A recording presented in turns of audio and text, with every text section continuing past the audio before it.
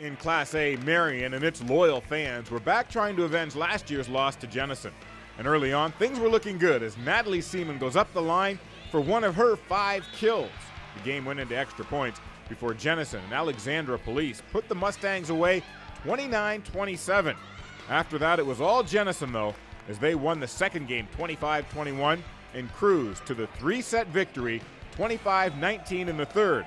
It was the second consecutive Class A volleyball crown for Jenison. It's the most amazing feeling. We got it last year, and it felt great to win it again. It's the best way to walk out of our senior year. Meanwhile, in Class B, Holland Christian had its sights set on its first ever volleyball title. But in the first set, 2005 champ Fruitport had different ideas as they spiked their way to a 25-23 win. But that seemed to be the wake-up call the Maroons needed, and it was sheer domination from that point forward. Holland Christian won 3 straight sets, including a 25-9 rout in the third, giving HC their long-awaited Class B championship. We came here last year, and it's a great opportunity to be able to come back here again and play HC ball, and we won. So it's amazing it hasn't even hit us yet. The Class C finals featured a pair of squads entering the match with single-digit losses, as favored Calumet brought a 53-3-1 record in, while Schoolcraft came in sporting a 41-9-2 slate.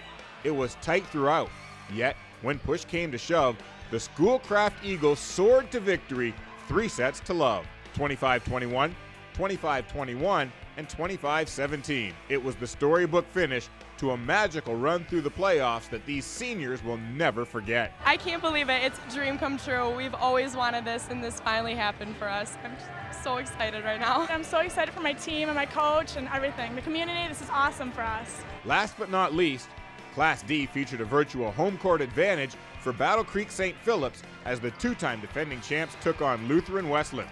The Warriors hung tough, making a couple of timely blocks on the defensive end. But St. Phillips again was too much, coasting to a 3-0 victory, giving Vicky Grout her 3rd straight and 4th title in the last 5 years. This is our 3rd one in a row, but it's never taken for granted. The girls worked hard today. Westland is a great team, and I was very proud of the way my team came out. That feeling when last ball hits the floor, it's just, you know, you're on top of the world, the whole team, everybody in the crowds goes crazy, and there's no better feeling.